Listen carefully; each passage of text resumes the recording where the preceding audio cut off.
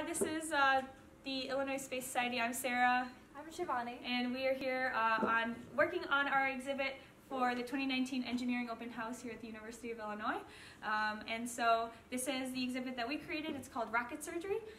So this exhibit aims to show all the different components that go inside of a rocket, as well as all the different considerations that you need to take when designing a rocket. So do you want to go ahead Absolutely, and take it apart? So our approach really was that sometimes as freshmen in our club, we are always learning what actually goes into it. So we decided to use an acrylic body tube and just so everyone can see actually how it all fits together.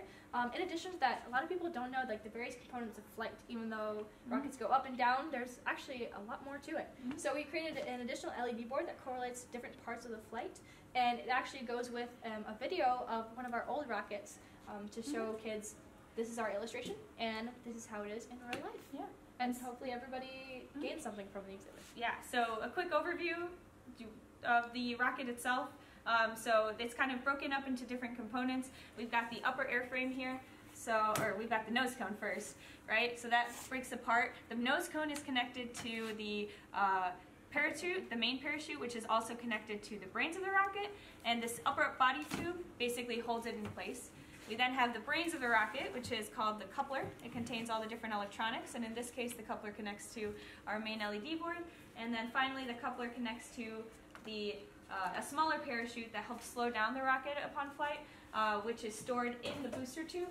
The booster tube itself has the fins attached, as well as the motor mount tube where we place the motor. So this is an example of how we build our high-powered rockets within the society.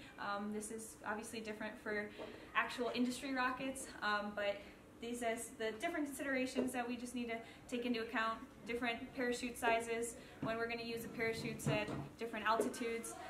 So yeah, and so this is the LED board that we have here, kind of shows the different phases of flight. Let's see if we can show it working. So this is when the rocket itself launches. It's flashing green. Now it's started to show its powered flight. This section of the flight is when it's going through its unpowered flight after motor burnout. So you can see at the apogee, which is the peak altitude, it deploys our drogue parachute, which actually would be this one. Then it's coasting downwards with the help of the parachute, and at this point it actually deploys the main, which is in the upper airframe right over here. That's typically a much bigger parachute that helps it slow down. So it'll stay in the drogue phase for a bit, and then eventually transition into the main parachute phase. At this point, the main parachute would just have been ejected.